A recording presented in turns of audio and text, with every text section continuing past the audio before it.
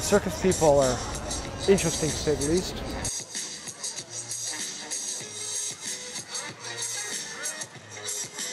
The Gantry Show. A 22-foot-high mobile stage has become the venue for 6 Cirque performers at the Indiana State Fair. Each performer specializes in a different art, all of them wowing the crowds. You do part of the time you paddle, part of the time you perform. I'm usually on the ground doing crowd control. Here at the Indiana State Fair, we're stationary, so we've got a few benches set up, and the crowd sits and watches, and we just do a little show, 12, 3, and 6 o'clock each day. The Gantry is owned by Cirque Mechanics, which comes from mastermind Chris Lashua out of Vegas.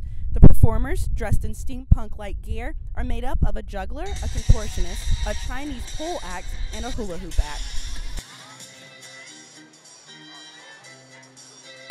The costumes aren't the only thing out of time. The elements of the traveling circus lifestyle remain the same. There's a certain romantic aspect about this. You know, we travel a lot.